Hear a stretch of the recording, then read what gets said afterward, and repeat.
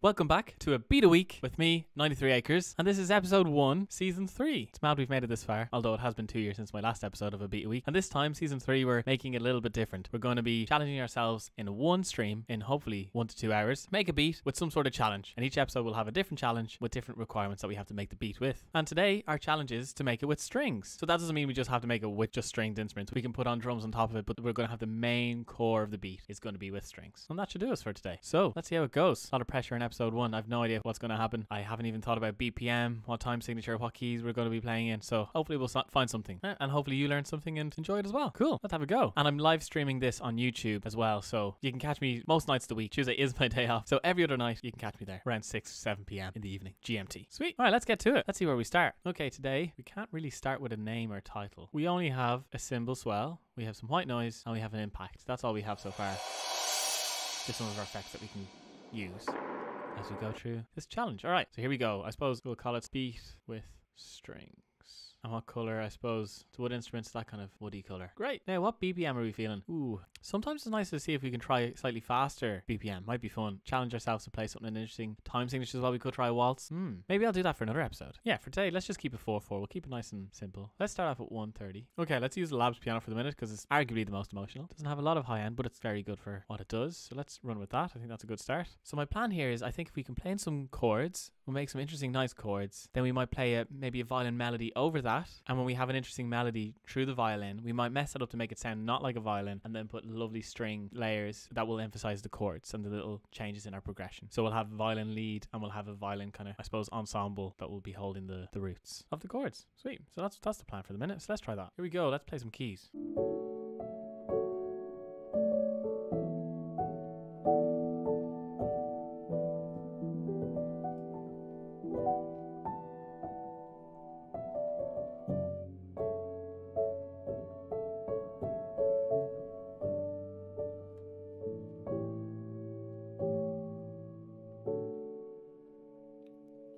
Some spans there. It's kind of nice. Sweet. Okay, cool. Let's record that in. So we played some nice chords there. The chords were D7, D major 7, E minor with a 7 and a 9, and then we went to F sharp minor with a 7, and then to a G major to a A7, and the G resolves to the D. Cool. Let's play that. This is sounding very pretty. So it'll be a challenge to make it sound pretty heavy hitting because I feel like I want to do that. I want to make nice and pretty with the strings, but something that's heavy hitting at the same time, you know? So we'll probably end up doing that through 808s and stuff like that. But for the minute, let's just, this is our downbeat. So we'll get our swell hitting on our downbeat. Seems we have them here already. Try them across there. That's the white noise that has, we want to copy. And our downbeat. So 1, 2, 3, 4. 1, 2, 3, 4. Cool. And we'll make it pretty up tempo because it's pretty chords, but let's give it a bit of move. So I'll play with it for a second. I also feel like let's go for something fast. Let's go for 140. Here we go. Let's try this.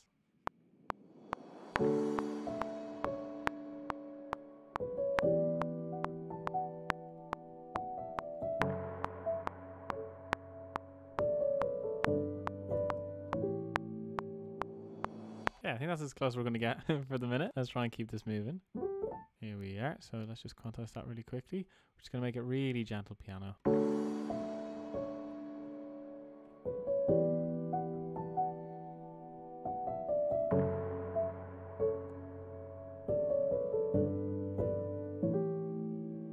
Okay.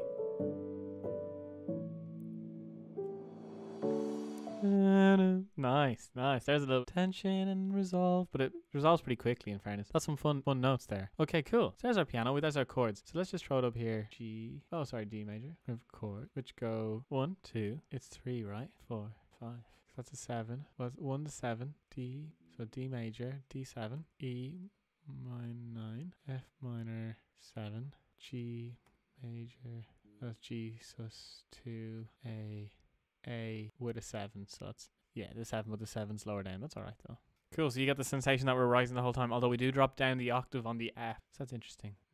It's kind of nice. Cool. All right. So we're going to leave it like that for the minute. Now let's play some violin melody over that. So we'll leave it over the 8 bars. Here we go. Let's get some violin. So we'll need to create some audio tracks. Recording that is mono. Actually, this will be perfect. Let's call this violin. And what we're going to do is we have input 1. That is correct. I'm just going to make sure I have no low frequency in some of those violins. That's great. We'll create a few of these. Let's see if we can record this violin in now. Let's see how this sounds.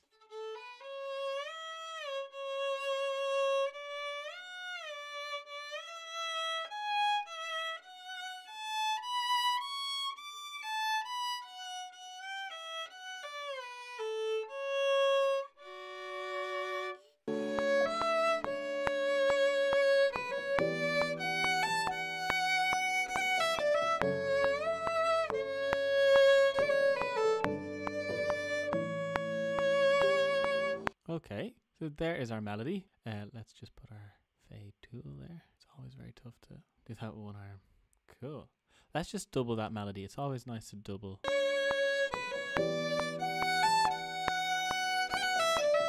Sometimes it's nice to tune them as well, just to make sure everything's bang on in tune. Because then when you have lots of overlays, sometimes it's nice, but then it's like this is the tiniest bit of adjustment.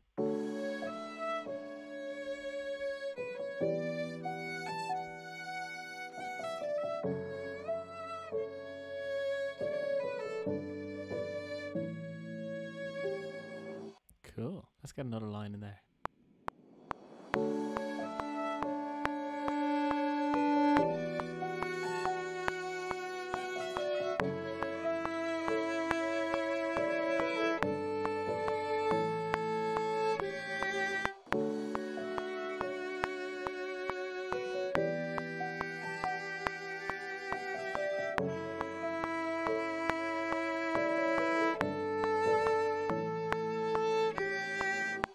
I'll try and fade that with one arm, and then the other side. Here we go.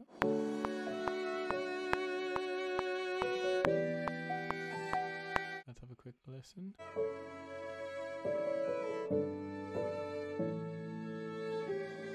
We need more violins.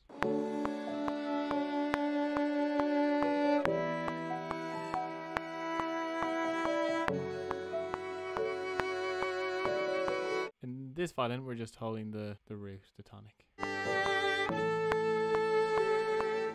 Okay, so let's leave that there for the minute. So we have two options. What we could do is we could make this into the beat, or we could sample this. Sorry, that should be violin. That's okay. Sweet. Now bring it at the top. I forgot that. There's a difference between here and here.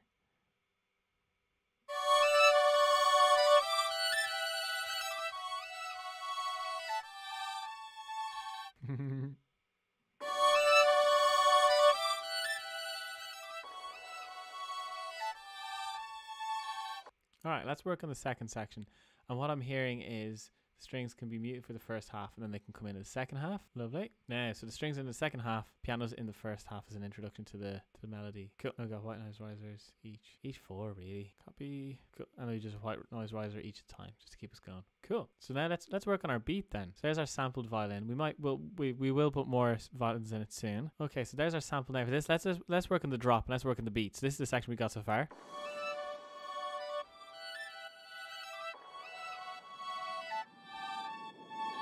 Cool. And there's our sample, right? So we got our key, we got our chords. We've brought it from a feel of 70 BPM to 3, 4 to 1, 2, 3, 4 to a 1, 2, 3, 4. So basically going double time, and it could be a cool way to make you really feel it. So we're gonna take a little gap here on the third beat, I think, just before the drop, and then I don't want that guy to fade really at all. Sweet. Okay, so let's make our beat. Let's use Splice now to get some drums. Actually, let's start with the snare. Snare is always good to get us feeling the vibe a little bit more. So we're gonna put the clap on every 3. So let's throw in some hi-hats. ESX 24. And we're going to open up our hi-hats. The Harlem ones are pretty nice. Let's record this in. We can play them in the right key then as well. So that's a nice control. All right, let's try this now.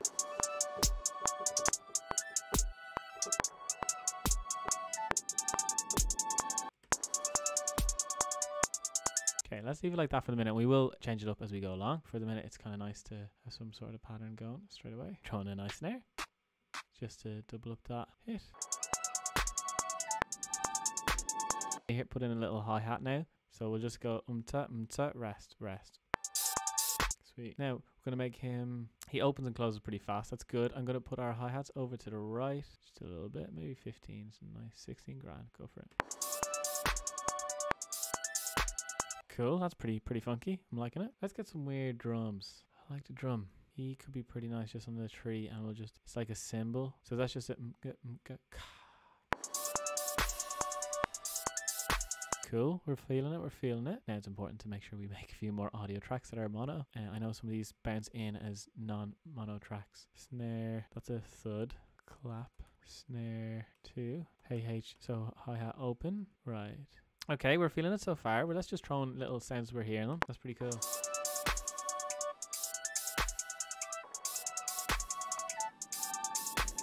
Cool when he gets into the groove.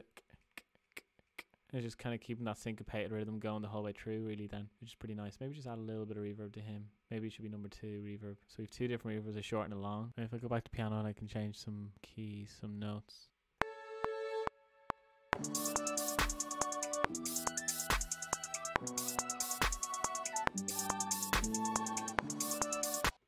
Just getting some bass notes in there. Let's put the sub in.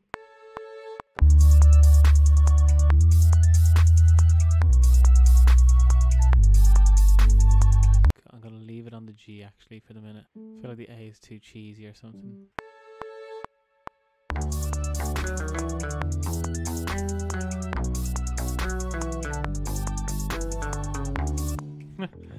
It's so cheesy, but we'll make it work. Okay, so that was our bass line.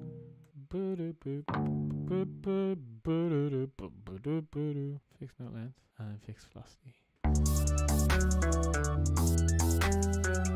So every second bar we're going to come in halfway through. Perfect. That's sorted. Now let's put the kick in just so we have a kick. I like this old guy a lot. It's going to be boom, boom, ka, boom, boom, ka, boom, boom, ka. I'm going to make the sample, put one either side of our head just so it's around our head. So it's like a quick fix. Cool. I don't like this bass, so I'm going to record that line in.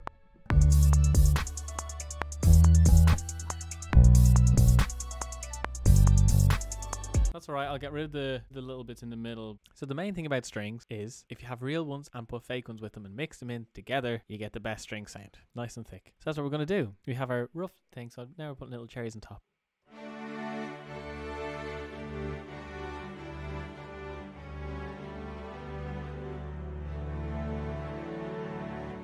Sounds lovely.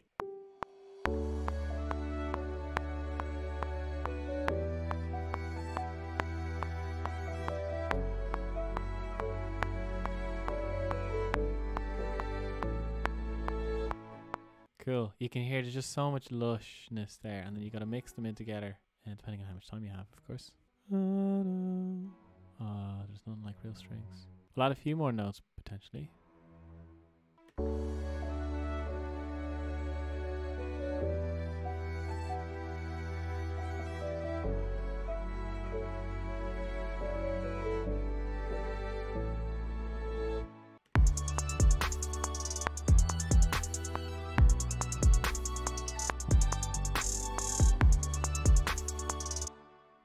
Need some quick texture in here.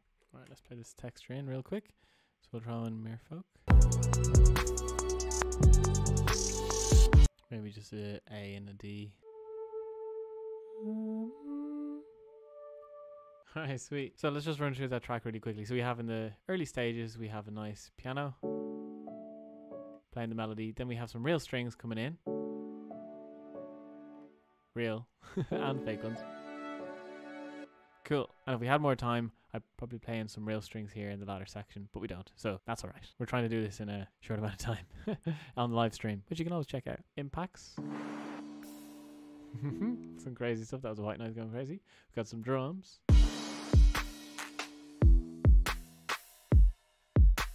And with hi-hats.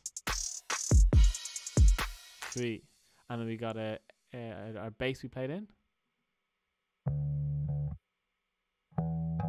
And with the sub.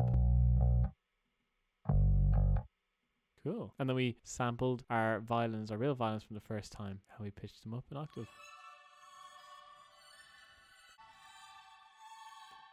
And then we threw some spread, RC20, just tiny little things just to kind of bring it together. All right, let's have a full lesson then. String beat, here we go.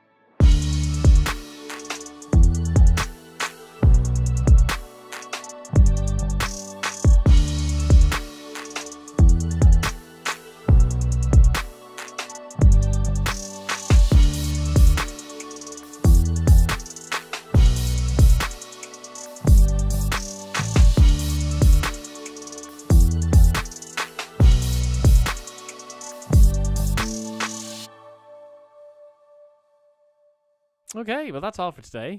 We'll probably work on that beat a little bit more. There's a few spaces in it and definitely stuff we can do. For this new season, I'm going to try and do this in one live stream. We'll see how it goes for the start anyway. We'll put ourselves under pressure, try and do weird things, figure out new things like this flex pitch in this way. I have been using it for tuning vocals and stuff, but I've never actually used it for sampling and speeding things up and shortening them and etc. So it was a good challenge. So yeah, there's our strings beat. If you have any suggestions of what other challenges we could try in making a beat next week, let me know. I'd love to hear your thoughts. So yeah, my plan is then to release a beat a week every Sunday, and then we'll continue with Under the Covers for Tuesday and Thursday's videos. That worked out okay. Definitely some room for improvement, and we can definitely work on it in the coming days if we feel like there's more potential. We'll listen again tomorrow. It's always good to listen with fresh ears the next day and see if you like it and if you want to keep on going with it. Alright, sweet. Thanks for hanging out. Really appreciate it. That's been a beat a week with me, 93 Acres. Yeah, we'll be back again. If you could check out my new single, I just released it there with Macros on Spotify. I'll just bring it up here. Nobody to Blame with Macros. The wonderful Macros, very talented musician. We just released Nobody to Blame on Spotify and well, every streaming platform. So if you want to check it out, that'd be great. Thanks for hanging out. Really appreciate it. Bye.